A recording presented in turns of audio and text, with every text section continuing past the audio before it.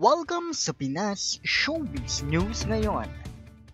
Para sa video natin ngayong araw, meron na naman po tayong fresh at nagbabagang updates patungkol kay Maine Mendoza at kay Alden Richards. Kung tunay mong mahal si Maine Mendoza at Alden Richards at ngayon ka lang nakadalaw o di naman kaya ay naligaw sa channel na ito, please po, i-click mo na yung subscribe and bell buttons para lagi kang updated sa mga kaganapan kina Maine at kay Alden.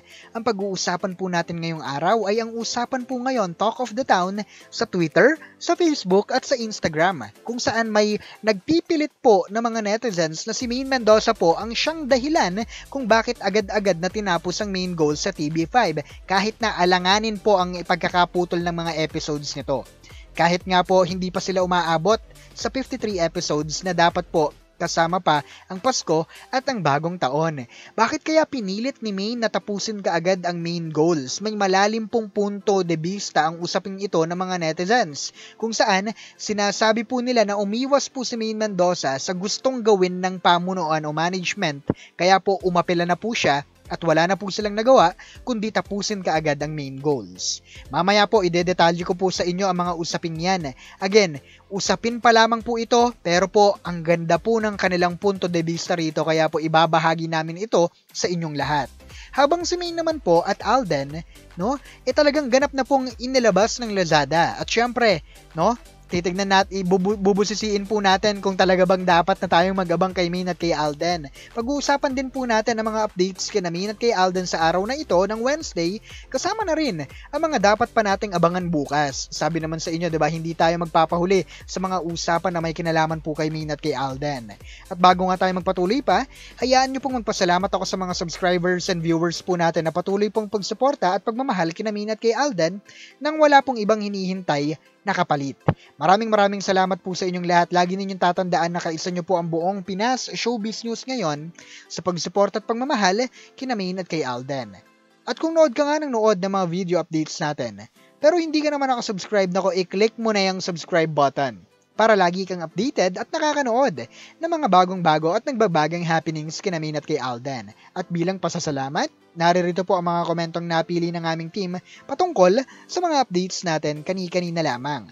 Unahin natin ang naging komento ni Ginoong Aldrin Payomo. Sabi niya rito, "Hello Mr. Pinas, thank you po sa update nyo ngayon.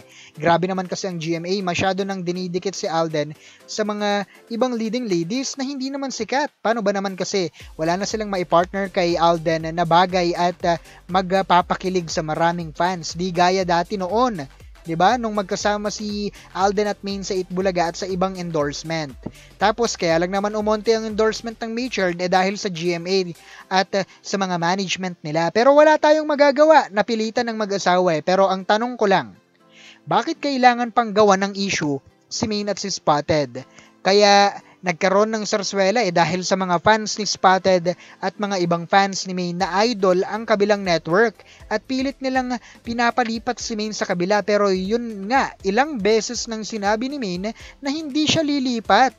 Kaya sana nga pumirma na at sana magkaroon na ng kontrata si Maine sa GMA para parehas na sila ni Alden. At least po, napatunayan nating lahat na galing mismo kay Alden na tama po talaga ang pinaglalaban ng Aldab Nation.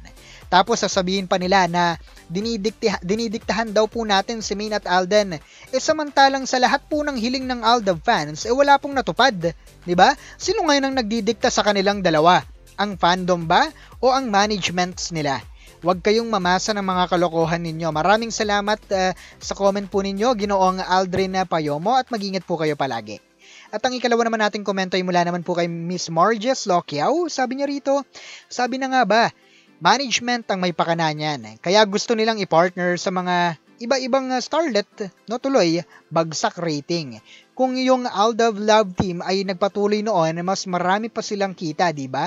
Kaya pagsamahin na ulit sila Alden sa lahat ng projects nyo bago mahuli ang lahat kasi sila pa rin ang pinakasikat sa ngayon. Maine at Alden lang. Mr. Pinas, bilib talaga ako sa'yo sa pagtatanggol mo kila Alden at Maine. Ganon din sila Dera M, Laika at marami pang iba. Many to mention vlogger na pinaglalaban sila Alden at Maine. Thanks sa update, Mr. Pinas. God bless. Amen. Maraming salamat po, Miss Marges Lokiao, no? At sa iba pang mga vloggers na talagang pinagtatanggol din po si Maine at saka si Alden up until now. Thank you so much sa inyo, no? At least, Miss Marges Locyaw, no? Napatunayan nating lahat na hindi tayo nag-iimbento rito dahil lahat-lahat ay nagmula kay Alden. Si Alden na ang nagsabi na pilit talagang pinilit lang, no, yung iba niyang proyekto, hindi tulad ng iba niyang proyekto na talagang natural lang. At para sa mga nagtatanong kung bakit hindi binanggit ni Alden si Maine, ang tanong po sa kanya kasi sa event ay yung recent po, no? May recent movie ba si Maine at saka si Alden? Ang sagot, wala po. Kaya po Hello Love Goodbye ang kanyang binanggit. Kaya nga 'di ba, ang daming buwisit na buwisit sa mga gahaman nilang managements. Yun yung katotohanan doon. Maraming salamat in regards po sa family ninyo, Miss Marges Locyaw.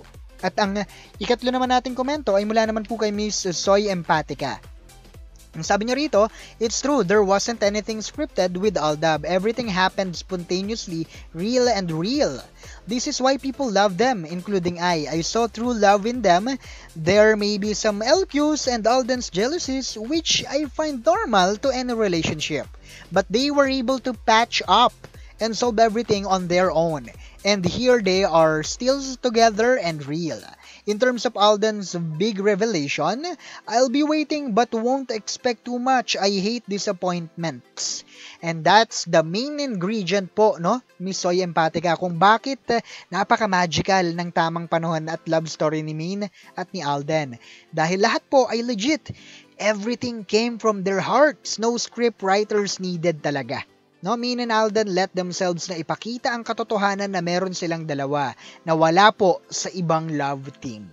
Thank you so much, Miss Soy Empatica, and please keep safe po. Now, in my watch, it's already 7:30 p.m. And by 8 p.m. po, dapat po nagda-drive na ako papasok. Nag-iba kasi yung oras ng pasok ko. At ito na nga, no, makikita na sa mga stories ni Miss Bea Alonzo na hindi po matutuloy ngayong buwan ang taping niya with Alden Richards para sa movie nila.